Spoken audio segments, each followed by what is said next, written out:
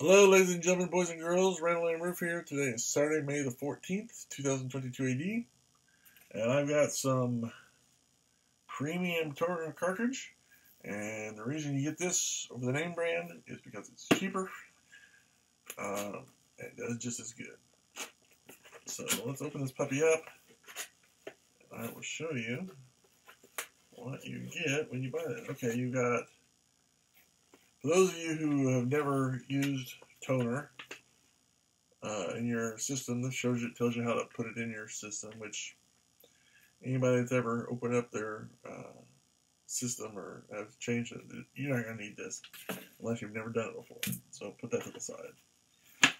And then, of course, they have the Easy Ink. It's a sticker. This is a sticker, which is kind of nice. Not necessary, but people like stickers. I like stickers. You get this little white thing, which is some protection. And then what you have is this. And then what you do is just pull it out.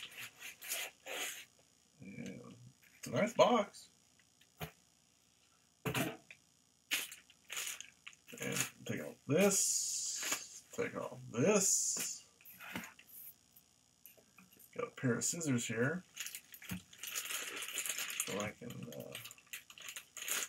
open this up and show you.